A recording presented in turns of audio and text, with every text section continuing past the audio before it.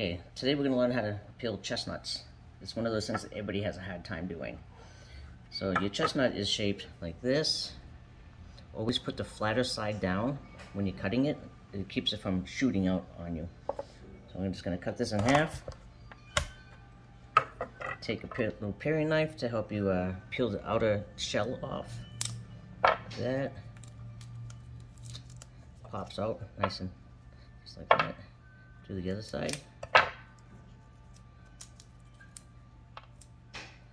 So now that we have the shell off, the hard part is actually getting this the skin off from the fruit, the nut meat. So what we're gonna do is we're gonna pop it into some water. The water is this color because we've been doing this already for a little bit. Then you're gonna stick it in the microwave for 10 to 15 seconds.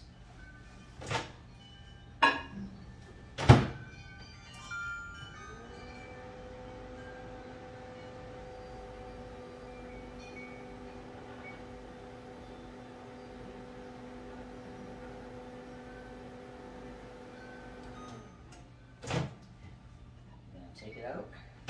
Careful that you don't burn your fingers.